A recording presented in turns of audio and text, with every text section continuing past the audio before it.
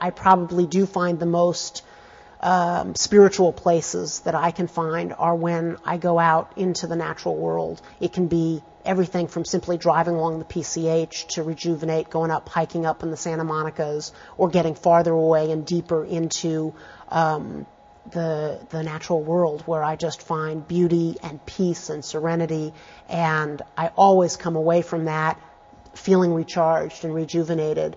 And I go on hikes frequently, and I think hiking is kind of the environmentalist golf game. It's where we both commune with each other and find why we're doing this again.